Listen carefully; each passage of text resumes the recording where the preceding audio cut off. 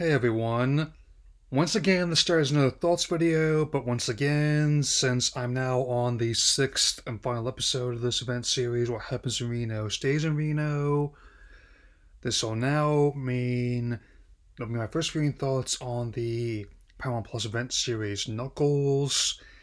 Based on Sonic the Hedgehog carried the same name, it acts as something of a bridge between the second movie upcoming third film this Christmas, so let's begin. So, picking up roughly where the events of the second movie left off, it sees multiple but not all of the cast of that film returning this time around. The main figures who we're going to focus on are, of course, Knuckles himself, or Idris Elba, and Police Deputy Wade Whipple, who is played by, if you will bear with me here,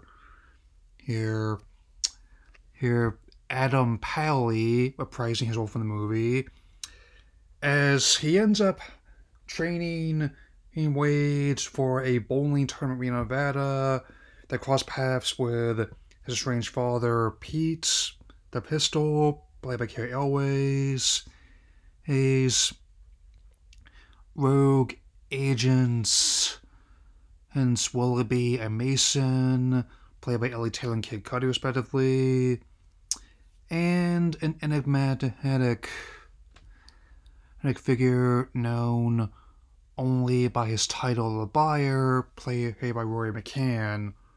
All, as you can imagine, does not go smoothly.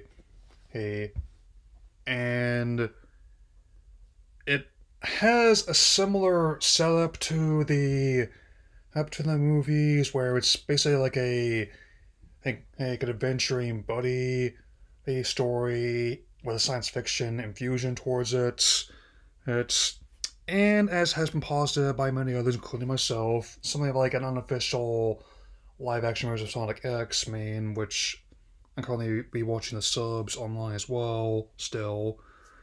So yeah, it's pretty fun. While there are dark moments, admittedly, the show is first and foremost an action comedy and builds upon the idea established by the movies, albeit on a more direct scale, and also elements are going to be important to Sonic 3 later this year.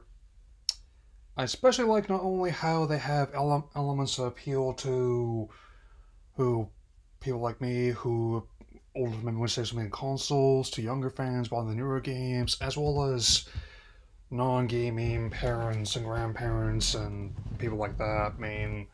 Since there is definitely a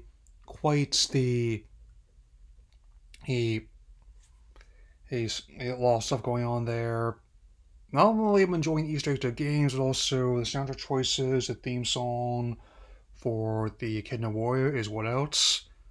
How it's Warrior by Scandal, of course, and of course there's obvious ones like the gold plate at the end of his obstacle course, but even other ones kind of have called back to games that haven't seen officially released in ages, but may or may not be getting remade on Unreal Engine 5, so that intrigues me. As for any potential changing hands, it would not be the first time in my lifetime I've seen it happen with Paramount. If I had to guess as who would win the bidding war, it would likely be Skydance and not Sony, because at least that person would make more sense to me based on they have history together and stuff like their other franchises. Anyway, that's all I gotta say for now. I'm gonna be watching Sonic 2 yet again this weekend on Nick, and I will see you all again very soon with my another Pokemon Dreams vlog, maybe 2. Take care, everyone.